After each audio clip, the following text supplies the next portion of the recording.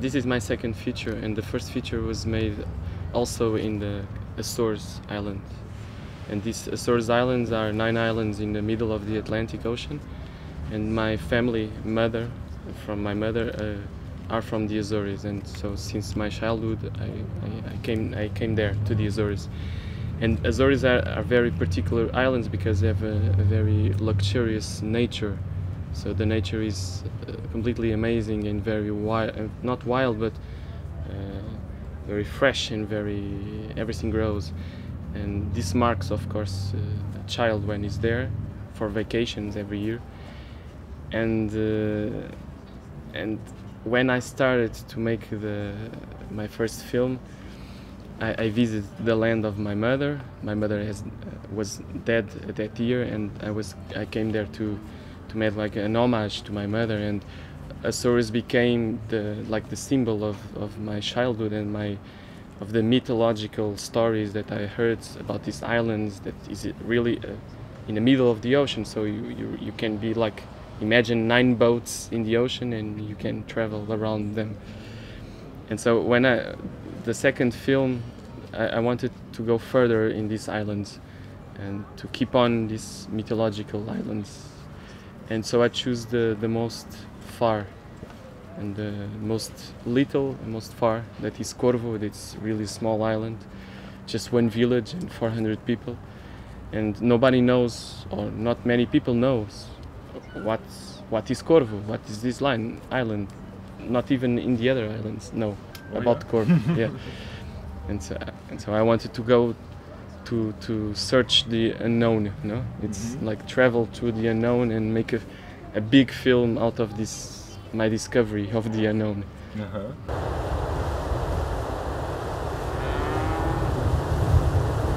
It started a little bit before, when I made a research about documents on Corvo, and there's very little documents written. So there's documents of people that passed by Corvo and made some notes. So the story of the history of Corvo, it's very difficult to write or to know. And so it made a bell in my head. Imagine if I could make like a big visual archive of this island during some years. So this is before I went there. And this was like the great opportunity that I had to make a film about everything.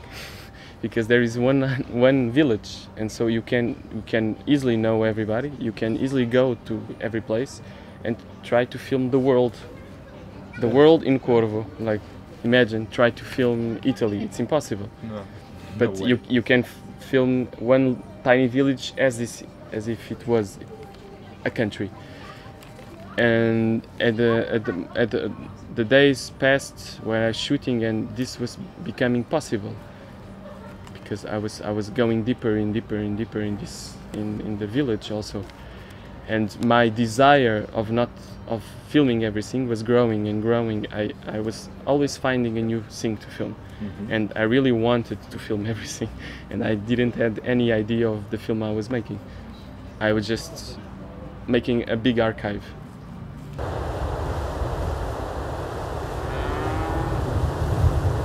No, I didn't explain much. No, I came immediately with a camera and Didio with a sound and with a microphone, and immediately we were the sound man and the cameraman. That's what they called us.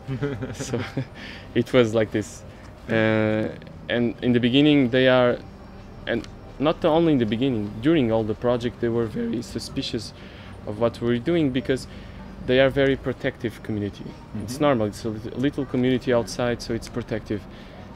And they don't need the images. They don't need the images I'm making of them. They really don't need it. And they are, of course, afraid of the use that I'm going to make of these images. Also, the televisions now in the last years came many times to Corvo to film this island as if it was the most poor place or the most, and they don't like it, of course. They want to protect themselves, and they saw us as probably a danger. No, but it is. but what we made is we kept there and we lived in Corvo. We'd stay there as the habitants and try to gain the trust by time. But that you have to have like 2 years minimum to make that.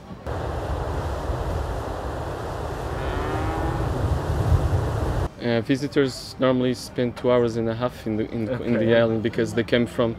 There's a bigger island just in front of Corvo, and normally they go there to the bigger island and then they take a boat to Corvo.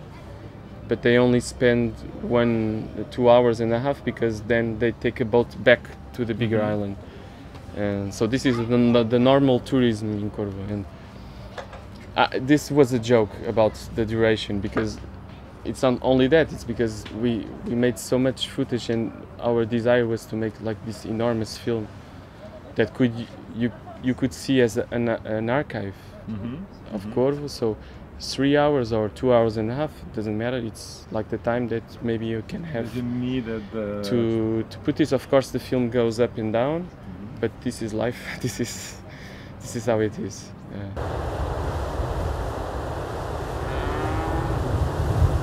I just finished now and it's very new for me. Sometimes I thought I could never finish this film, and then I had a really strong input to finish it, and it was in time to Locarno. That's a wonderful way to start.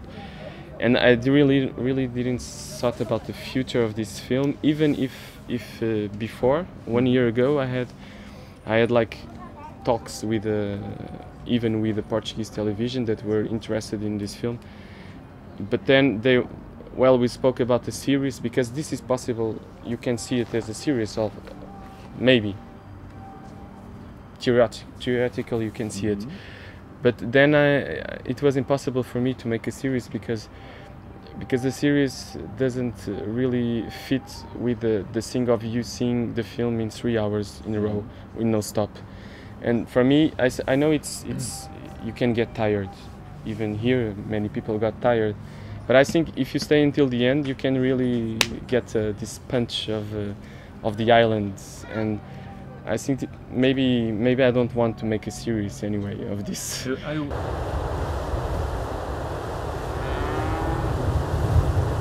So now maybe I don't know if I'll make a second version of the film because you can imagine I have so much material that I didn't use, and there's some little things that maybe I can make a second version. But I will keep on with the festivals and let's see what happens. First, I have to show the film to the people of Corvo. And this September, I didn't have time. Okay. I just finished the film 2 weeks ago, and I came here to show it, like world premiere, and then I go to Corvo to show the film, and maybe they also can suggest, maybe they will change the film also, and I'm open to that because I think the film is for them also, and it's them. Sure.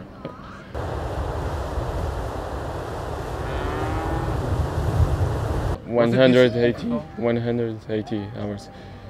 Well, it's a lot because the possibilities were enormous, and maybe the problem was that not the problem. I think this is this film that can be everything.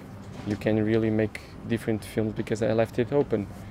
I tried to really recollect material to make, but the only thing that keeps on from the beginning till the end, it's our presence. It's a presence of me and the other that are trying to make a film in the island, and the film is like it shows the process of making this film. So this is the film actually. The material inside can be many, but the process is the process of making a film. This is and then the selection was not so hard, but the it's like a puzzle, no? The pieces, this or in the end or in the beginning, was hard. Yeah, I can imagine.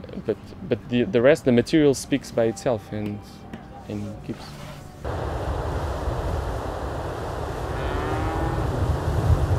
Also, yes, I take care of everything because it's my way of making. For me, films to make a film, it's not a job. It's really a part of my life, and it changes my life.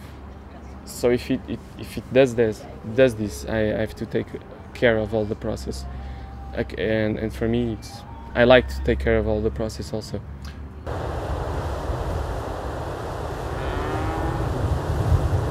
I started like 10 years ago, filming and organizing cine clubs, cine clubs, and watching. But it started really in 2005 when I started to make my first film. And when my mother died, and then I came back to Azores with a video camera and a microphone, all alone. Not with the idea of making a film, but with the idea of making the process of the deaths with a camera. And then it started the film, and at that point it changed completely my life, because at that point, since 2005, the last 6 years, I'm just working in 2 projects of film, and my life is these films.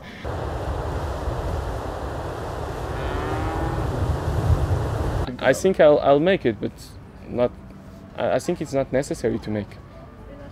Really not. It's not a job. So if it's not a job, I don't have. It's not necessary to make another film. It will happen, or not.